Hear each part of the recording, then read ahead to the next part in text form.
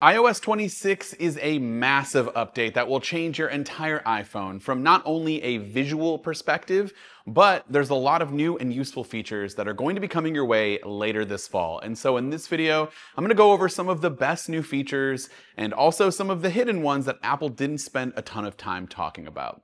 Also, keep in mind this is a beta, so features and some of the visual elements, it might change before final release.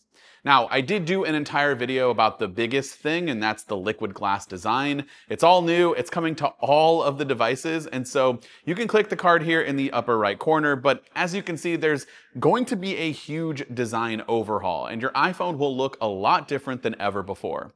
This design is across the entire UI, and you'll see a ton of fun and sleek animations and glass elements all throughout. I would love to know your thoughts on the new liquid glass design in the comments down below, as I'm curious what everyone thinks of the new look. I feel like it's probably pretty divisive. Now, as I mentioned before, there are tons of new and useful features beyond just a fresh coat of paint to the UI, and one of them has to do with Apple Intelligence, more specifically visual intelligence. And this feature is going to change how we use screenshots forever. Visual intelligence can now look up on-screen content. So say you're scrolling social media and you see something that you want to buy, but you don't have a direct link or what the product's called, you could just take a screenshot, and at the bottom here, you'll see a few different options. Now, this isn't just for buying products, but for anything that you see that you want more information on. So you can ask ChatGPT, or you can do an image search, but also Apple Intelligence will be contextually aware of what's on the screen here and try to offer up a few different recommendations, whether it be a link to that website or article that you took a screenshot of, add to calendar, or you can even highlight to search a specific area. All of the other screenshot tools are also present at the top, so don't worry, you're not missing anything here, but you're just gaining even more great functionality. The Messages app also gets some big changes, like being able to set custom backgrounds per conversation, and you can do this by just tapping on the name of the person in the chat, and you'll see a new layout of options here, and one of them is backgrounds. So from here, you can create a fun custom background, and it will change that background for you and the other person, assuming they're running iOS 26 as well. So you can set different backgrounds for different people or group chats. Speaking of groups, we also get typing indicators for group chats, and you can even send out polls. Now, this isn't just limited to groups, you can do it to whatever, but in a group chat, it's probably more useful to send out a poll, and you can have people vote on one or multiple options, and you can see all of the results at any point in time. Finally, live translation is coming to Messages, and if you go back to that screen where you tap on the person's name, you can scroll down to the bottom, and there's an option to automatically translate, and you can set that language to whatever it might be. So for me here, I have it set to Italian, and anytime a text comes from that person in Italian, it will automatically translate it to English. Live translation also carries over to phone calls and FaceTime calls as well.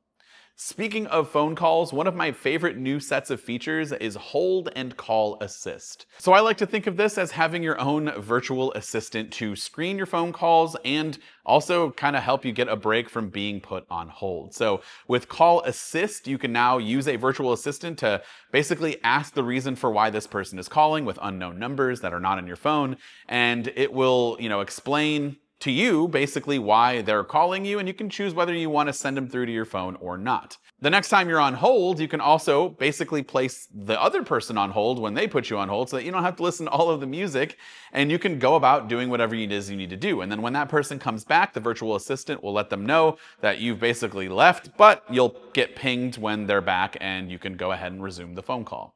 In the Maps app, you now have a new Visited Places section where you can basically get a history of all the great places you've been to. And so if you're traveling around and you went to this great pizza place and you don't remember it, you can go back and look at your history.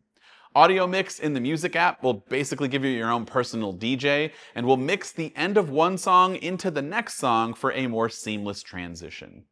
Apple also created a new Games app, which ties in Game Center functionality. The ability to play certain games with friends, and the entire library of games that you've ever played or have on your phone, including third-party games from platforms like Steam if you're using something like a Mac. This just makes it so much easier to access all of your games, browse for new ones, and see what friends are playing. And you even get a dedicated section for browsing Apple Arcade games if you want to. Now, I do want to touch on some other features quickly, kind of more of the hidden or underrated features, but some of these are truly great. And as I mentioned earlier, with live translation being on calls and messages, you can also get it with the music app with lyrics from songs in other languages. You can finally change the snooze time in the clock app to whatever you want. You're no longer limited to the default 9 minutes.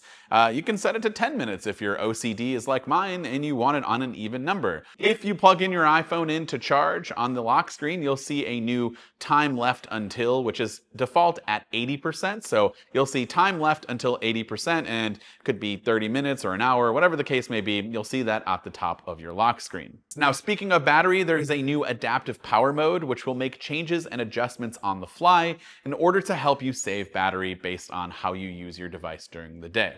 When listening to music, you can now get full screen artwork and backgrounds that match the album artwork. This is a little bit different. If you notice behind the artwork, the colors are matched to the album art. But if you're using Apple Music, I don't know if this is going to come to third-party applications, but right now with Apple Music, if the album artwork has animations, you'll be able to see that on your lock screen as well. Lastly, in the Photos app or directly on the lock screen, you might see new spatial scenes icon, which will automatically create a kind of 3D spatial effect on any photo, which gives it more depth and realism. This is great for lock screen photos, obviously, which is why it's available to create directly from your lock screen. But again, you can also do this in the Photos app. And so those are some of the biggest and then more underrated / hidden features in iOS 26 so far. I'm going to be doing more content on this, especially hidden features, a larger list in the future. So be sure to subscribe so you don't miss those videos. And of course, let me know what you think of iOS 26 in the comments down below. This has been Dan with MacRumors. Thanks so much for watching, and I look forward to seeing you around in the next video.